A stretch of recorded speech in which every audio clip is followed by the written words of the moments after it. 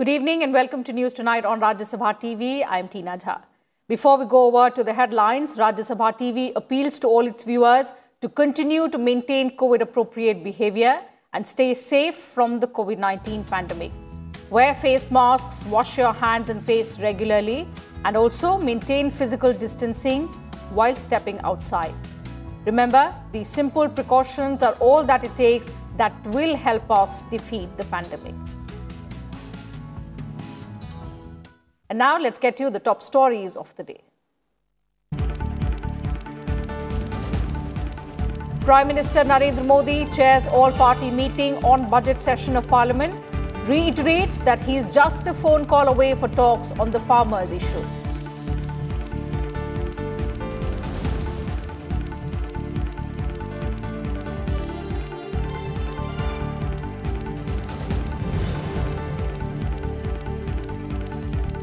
Along with the discussion on motion of thanks on the President's address, budget session of Parliament to take up legislative work relating to 33 bills, 5 financial items and 4 ordinances.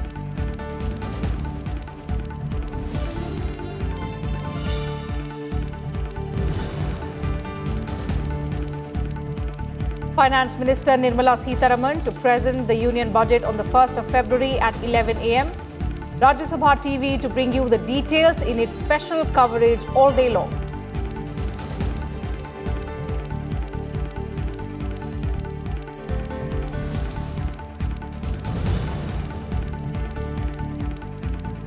The nation remembers Mahatma Gandhi on his 73rd death anniversary. The President, the Vice President and the Prime Minister pay tributes at Bapu's Samadhi at Rajghat.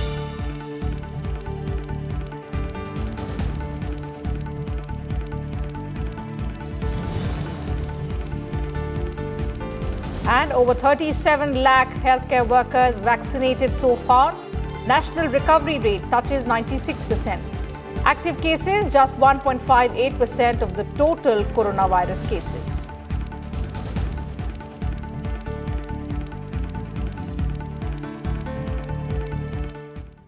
Our top story on News Tonight. Prime Minister Narendra Modi chaired an all-party meeting to put forth the government's legislative agenda for the budget session of Parliament. He told the floor leaders of various political parties that his government's offer on the agriculture reform laws made to the protesting farmers still stands. His remarks came days after violence broke out in parts of the national capital during the farmers' tractor rally on Republic Day. Here's a report. Prime Minister Narendra Modi on Saturday told leaders of various political parties that the government has been continuously trying to resolve the issues raised by protesting farmers through talks. Discussion के लिए, negotiation के लिए 22nd, 23rd को हमारा agricultural minister Shri Narendra Singh Tomar जी ने जो उन्होंने offer किया था, हम डिस्कशन के लिए तैयार है। अगर आप डिस्कशन फर्दर कंटिन्यू चाहते हैं तो मैं एक फ़ोन कॉल पे अवेलेबल हूँ। जो स्टेटमेंट जो उनको कम्युनिकेट किया गया था, that still stands good. He said the government is open to detailed discussion on issues raised by the leaders in the meeting and reaffirmed the importance of smooth functioning of Parliament and comprehensive debates on the floor of the House. उसमें ज़्यादा चर्चा लोकसभा में bill के अलावा हो जाए, ये तो डिमांड अपोजिशन पार्टी ने की है और सरकार इसके लिए सहमत है।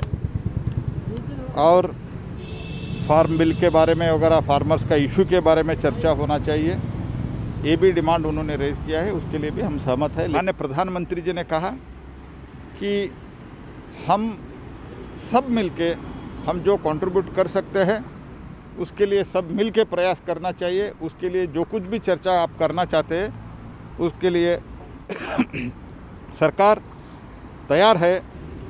इसके लिए छोटे पार्टियों को समय ज़्यादा मिलना चाहिए, ये डिमांड किया। इसके लिए माननीय प्रधानमंत्री जी ने ये कहा, इसके लिए माननीय प्रधानमंत्री जी और सरकार सहमत है। लेकिन आप बड़े पार्टी इंक्लूडिंग बीजेपी, प्रधानमंत्री जी ने शब्द इस्तेमाल किया इंक्लूडिंग बीजेपी, आप सब बड़े पार्टी को ये कहिए आप कृपया डिसरप्शन मत करिए, डिसरप्शन से ज़्यादा से ज़्यादा नुकसान होता है छोटे पार्टियों को, इसलिए छोटे पार्टी को समय ज़्यादा मिलना चाहिए, इसके लिए वे सहमत है। Parliamentary Affairs Minister Prahlad Joshi informed that the budget session will take up 38 items, including 33 bills and 5 financial items during the session. He also assured that though the session will mainly be devoted to the financial business relating to the Union Budget 2021-22 and discussion on the motion of thanks on the President's address, essential legislative and other businesses will also be taken up during the session. Bureau Report, Rajya Sabha TV. The Union Budget 2021 will be presented by Finance Minister Nirmala Sitharaman on the 1st of February at 11 a.m. The Finance Minister has said that this year's budget will be like never before. Here's a report on why this year's budget will be a historic one.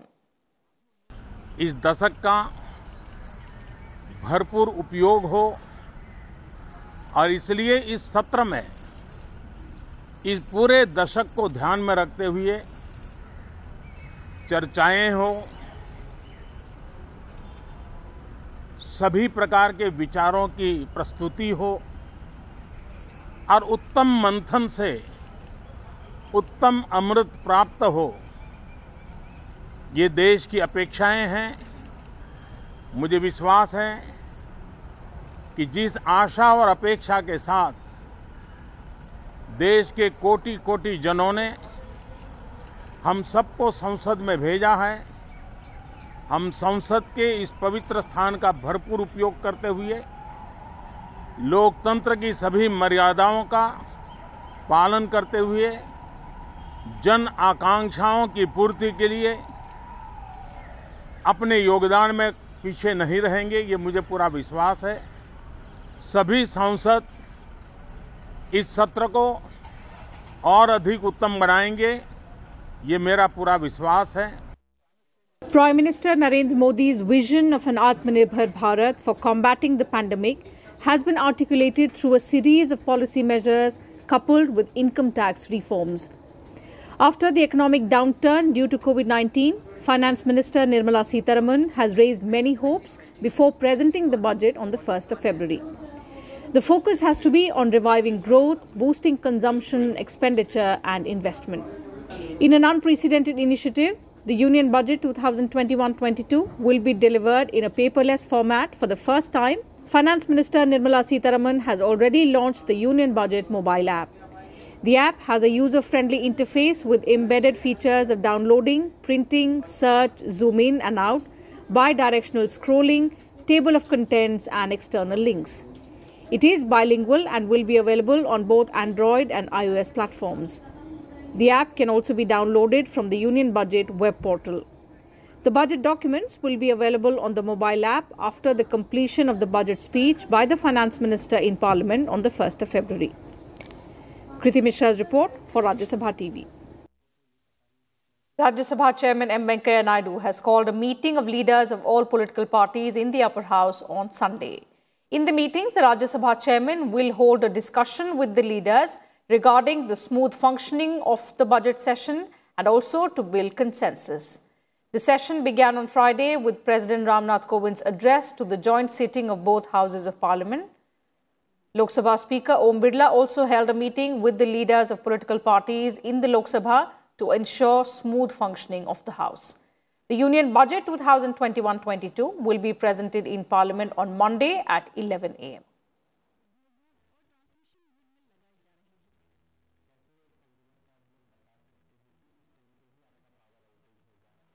And Prime Minister Narendra Modi chaired a meeting of NDA leaders on Saturday. Addressing the meeting, the Prime Minister said that after the pandemic, a new world order is about to take shape and India has a big role to play in the emerging new world order. The Prime Minister added that this decade is a very important one, just like the decade after the Second World War. Unlike earlier, we are not going to be a mute spectator. We will rise to the occasion based on our traditions and ideals of Vasudhaiva Kutumbakam.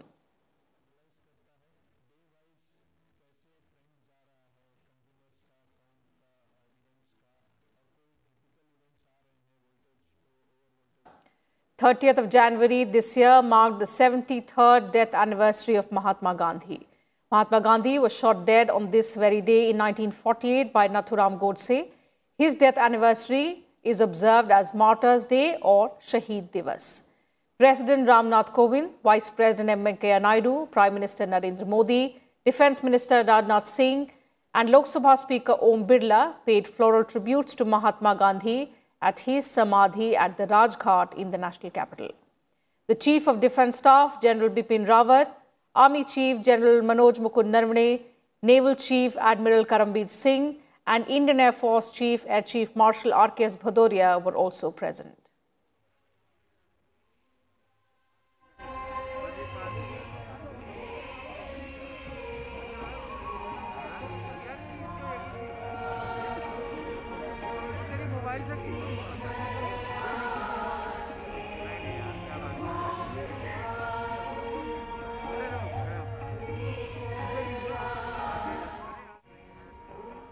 Paying tribute to Mahatma Gandhi, President Kovind said, people should adhere to his ideals of peace, non-violence, simplicity, purity of means and humility. The President urged everyone to follow Mahatma Gandhi's path of truth, love and non-violence. Vice President M. Venkaiah Naidu shared a quote of Mahatma Gandhi, "Ahimsa is the highest duty." He also urged people to follow the path of non-violence. The Vice President reiterated that Mahatma Gandhi worked relentlessly for the upliftment of the vulnerable sections, the downtrodden and the socially backward. Gandhiji's glorious life and principles continue to inspire the entire world.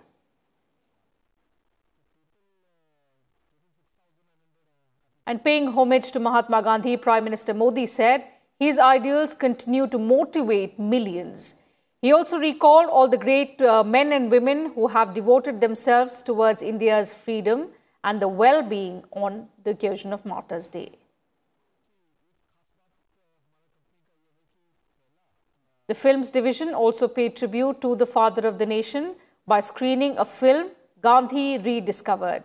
The 27-minute documentary in Hindi and English discusses the scope of Swadeshi.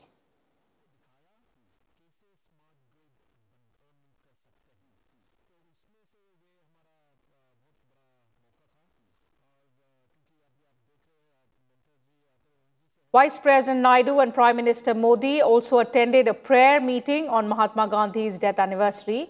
The interfaith prayer meeting to pay tributes to Bapu was held at the Gandhi Smriti, the site of his assassination, which now houses a museum dedicated to his life. Vice President M. Venkaiah Naidu and Prime Minister Narendra Modi paid tributes to Mahatma Gandhi at the interfaith prayer meeting at the Gandhi Smriti in New Delhi. Hari Om,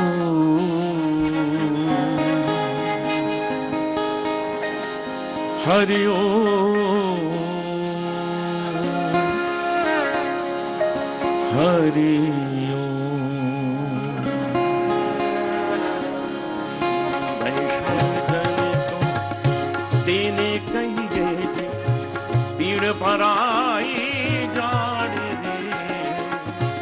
Prayers were led by religious gurus belonging to Hinduism, Buddhism, Islam, Baha'i, Sikhism, Judaism, Christianity and Zoroastrianism.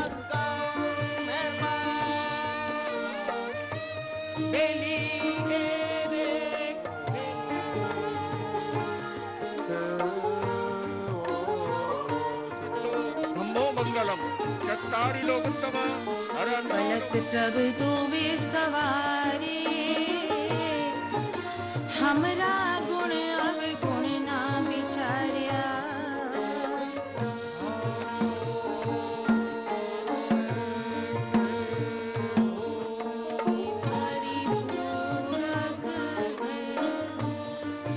उसमें अपने संभो विमले अनंत धर्म जैसे उज्ज्वल शांति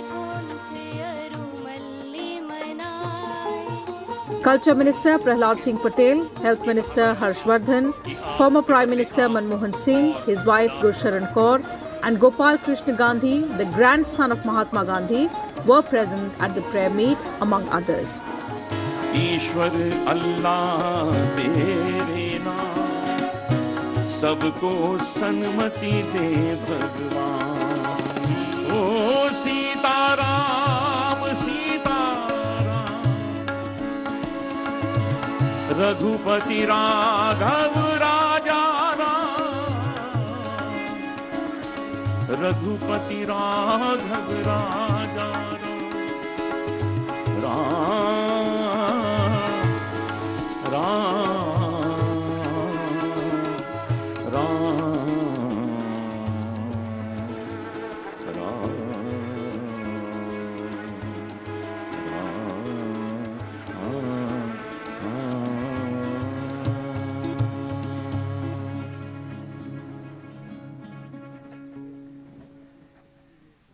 And with that, time for a short break here. More news and updates will continue on the other side. Do stay with us.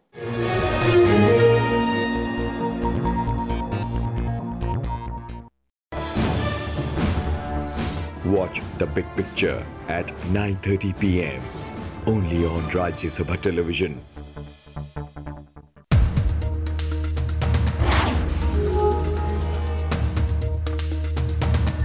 Do you know which act decriminalized attempted suicide by changing Section 309 of the IPC?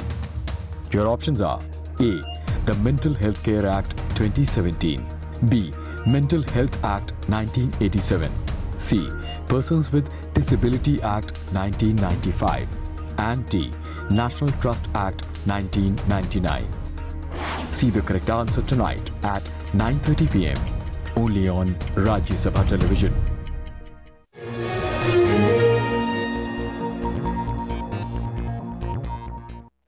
Welcome back. You're watching News Tonight. President Ramnath Kovind on Saturday launched the countrywide Pulse Polio program for the year 2021 by administering polio drops to children at the Rashtrapati Bhavan. The President administered polio drops to children on the eve of the Polio National Immunization Day, which is observed on Sunday. The day is also popularly known as Polio Ravivar.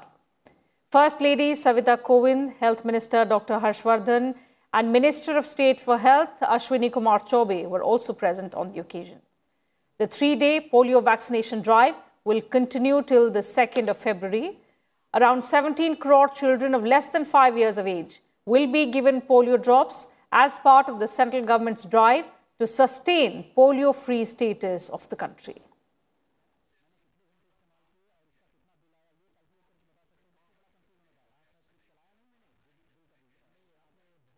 More than 37 lakh healthcare workers have been vaccinated for COVID-19 across the country till date, with over 2 lakh vaccinations conducted on Saturday across 5,143 sessions. In all, 68,830 vaccine sessions have been held across the country so far.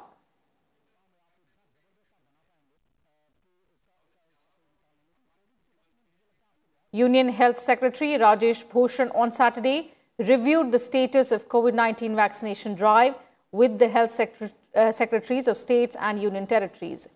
Elaborating on the global landmarks crossed by India, the health secretary underlined that India is the fastest country in the world to reach 3 million number in COVID-19 vaccinations. He also said that there was sufficient quantity of COVID-19 vaccine available in the country, advising states and union territories to increase the coverage of the inoculation drive. He also emphasized on the importance of timely data reconciliation on the CoWIN application. The Health Secretary advised states and union territories to start vaccinating frontline workers from the first week of February. He also asked health authorities to make necessary arrangements for ensuring smooth implementation of this phase. Remember, India had launched its nationwide COVID-19 vaccination drive on the 16th of January, and this was done by none other than Prime Minister Narendra Modi.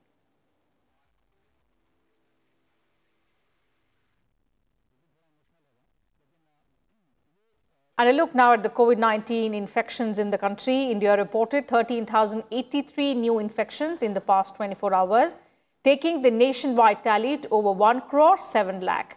The country's active cases declined to less than 1.7 lakh, comprising now of only about 1.58% of the total positive cases. 137 deaths were also reported in the same period. The total death toll due to coronavirus has now reached 1,54,147. Also, with 14,808 recoveries reported in the last 24 hours, India's total recoveries have crossed 1 crore 4 lakh. The national recovery rate has also reached nearly 97%. Talking about tests, over 7,56,000 samples were tested on Friday itself. And with this, India has tested over 19.58 crore samples of COVID-19 so far. Among states, Kerala continues to report the highest daily cases at 6,268. It is followed by Maharashtra with 2,771 cases, while Tamil Nadu has 509 new cases of COVID-19. In view of the decline in the number of fresh COVID-19 cases, several states are going ahead with further reopening plans. The state of Odisha has allowed reopening of Anganwadi centers and gatherings of up to 500 people with strict adherence to the COVID-19 protocols starting Saturday. In the hill state of Uttarakhand, all activities outside containment zones have been permitted with some conditions starting the 1st of February. The state is also lifting restrictions on interstate and intrastate movement of people and goods starting Monday. While schools for classes 6 to 12 will reopen from the 8th of February. In Jammu, schools will reopen for classes 9 to 12 from the 1st of February. Classes from 6 to 8 will also reopen from the 1st of February in Haryana. In the national capital, schools for classes 9 and 11, colleges, diploma institutions, including polytechnics and ITIs, will also reopen from the 5th of February. Meanwhile, Bihar is also allowing reopening of schools from class 6 to 8 from the 8th of February. Remember, schools were closed down in March last year ahead of a nationwide lockdown in order to contain the spread of the novel coronavirus.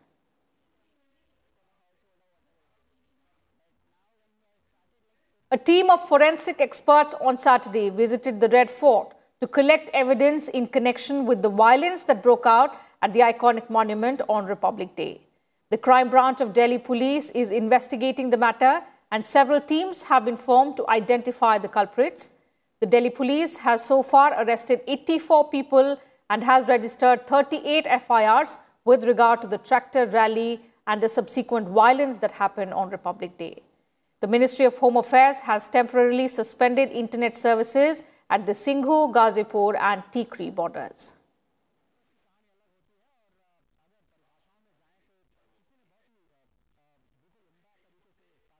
And a team of Delhi Police's special cell on Saturday morning visited the spot near the Israeli embassy where an improvised explosive device took place yesterday. The special cell is investigating the blast that happened on Friday evening in the heart of the national capital and is collecting evidence as part of their investigation. The team has so far managed to get access to footage from some of the CCTV cameras in the area. An envelope addressed to the Israeli embassy and containing a note was found at the site of the IED blast. A day after the blast outside the embassy, Israel's ambassador to India, Ron Malka, said there are enough reasons to believe that it was a terrorist attack, but he said they are not surprised at the event as the alert level had been increased for the past few weeks following intelligence inputs. He also said Israeli authorities as well as the embassy are providing all possible assistance and every information that the Indian authorities need to probe the attack. Well, the investigation is ongoing, still gathering all the pieces and the evidence that we get from the scene and pieces of information from all over. There is a full collaboration between the Indian authorities and the Israeli authorities. And as of now, our assumption, strong assumption, that it is a terror attack that targeted the Israeli embassy. Fortunately, as you mentioned, nobody was hurt and all the diplomats and their families are safe. And Prime Minister Narendra Modi will share his thoughts on several themes and issues in his radio program Mann Ki Baat on Sunday. It will be the 73rd episode of his monthly radio program. It will be broadcast on the AIR News website, www.newsonair.com, and also News on AIR mobile app. The program will also be streamed live on the YouTube channels of AIR, DD News, PMO, as well as the Information and Broadcasting Ministry. Besides, you can also listen to the program live on Rajya Sabha television at 11 a.m. tomorrow.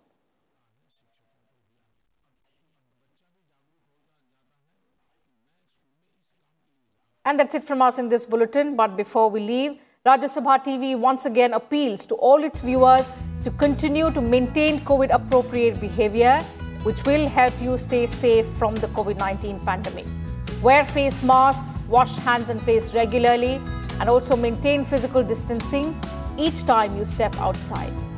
Remember, even though the vaccination drive has begun, these simple precautions are all that it takes on our part to defeat the pandemic. Good night, and thank you very much for your time.